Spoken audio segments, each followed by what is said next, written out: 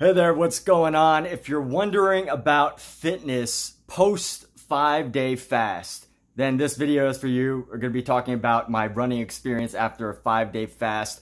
So if you watched the previous video, I did a run on day 4, and I could only cover 1 mile before my entire body was just not doing too well. And I'm not like an elite runner or anything. Today, after my 5-day fast, so I did a 5-day full water fast, water and tea only, not a single extra calorie from anything, right? So just water and tea. Maybe the tea had like less than 1 calorie, I don't know, but basically just water and tea for a full 5 days. And day 4 was a struggle to run. I got to the gym as well, but day 5, right here, I was able to knock out 2.6 miles. This is on my Garmin Fenix 5X watch, so it's a tracking device. 2.6 miles with a time of 25:45, so that's about 10 minutes per mile. And that's one of the things I absolutely love about the tracker watches. But overall, real quick, before we get into that, I mean, it's absolutely amazing because it tells me that I'm out of shape. Now, I get some people don't want people to tell them they're out of shape, but if you're self-motivated and you're able to, get yourself, if you can be self-guided and self-motivated in terms of fitness, which at some point we all have to be if we want to, live more healthy lifestyles or be more fit, we have to have that self-motivation. It's good to know where we're at, where we want to go, and as Tony Robbins likes to say, or I think one of his mentors said, I can't remember, maybe Jim Rohn said it, that which you can measure, you can manage. So if you can measure your fitness, then you can manage it as well. And with that said, that goes beyond just weight, because weight is one thing, but what you need to do to lose it, what you need to do to gain it, if you want to gain it, is a whole different question. But with that said, or maybe they're basically the same question, they just have different answers and you have to approach it differently.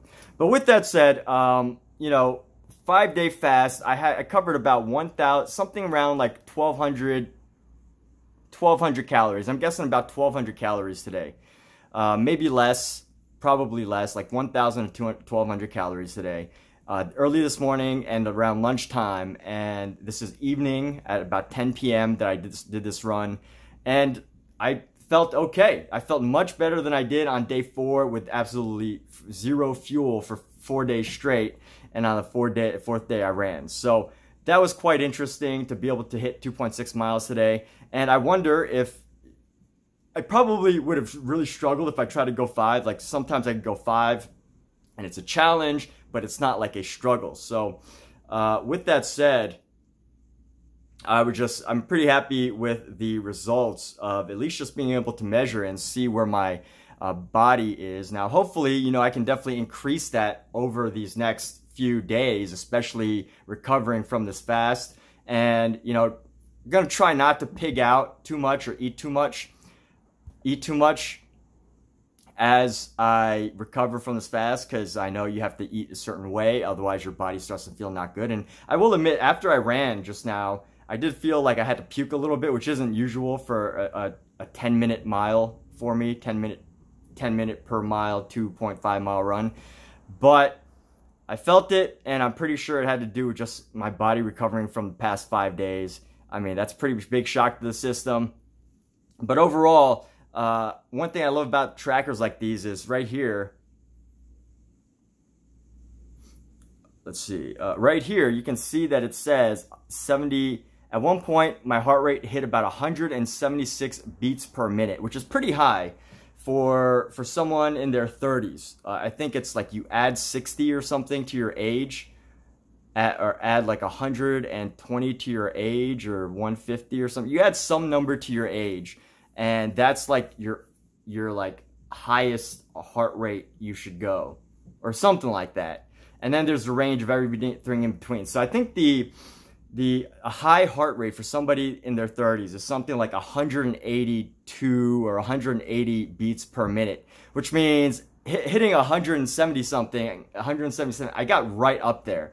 And for a 10-minute mile for my heart to be beating that fast means that, I am definitely struggling, considering, there's probably elite athletes, or maybe not even elite athletes, but just average runners whose heart rates probably don't get up even above 160 and they're able to hit 10 minutes a mile. Like that's their jogging time, right? So just to have baselines like these, I think it's absolutely amazing that to be able to have this technology and to be able to track what your heart rate is and ultimately know where your health is at, because heart rate can tell you like how hard you need to work to be able to accomplish something.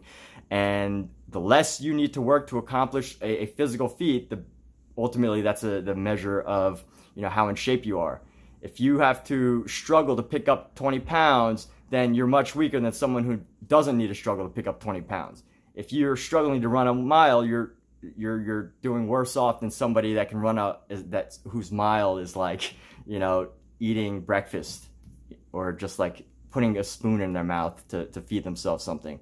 So just with all that consideration, I mean, I think this is absolutely amazing technology, and I love the idea that I can use this right after I've fasted to be able to test my fitness. So as you can see, it's 1050, 2250. But with that said, checking overall heart rate and everything, there we go. Checking overall heart rate and everything, it's very good, and uploads to your phone and tracks by the date and everything.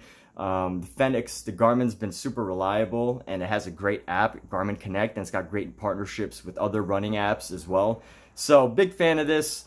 And overall, if you're deciding on a 5-day fast, of course, you know, I shared my results in this video, but with anything that has to do with your health, your fitness, your wellness, of course, always speak with a certified physician, a professional, you know, a professional dietitian, nutritionist, health expert, or wellness expert that knows your specific situation, because who knows what can happen. Maybe you're allergic to not eating.